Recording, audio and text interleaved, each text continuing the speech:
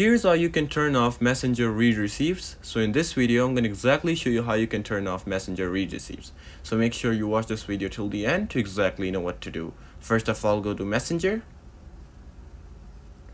Once you're in Messenger, just make sure that you're logged in into your account that you want to turn off read receives. So yeah, press on the three horizontal lines in the corner.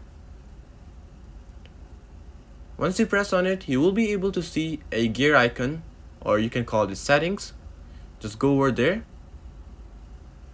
Once you're here, scroll down, or in the first section you will be able to see privacy and safety.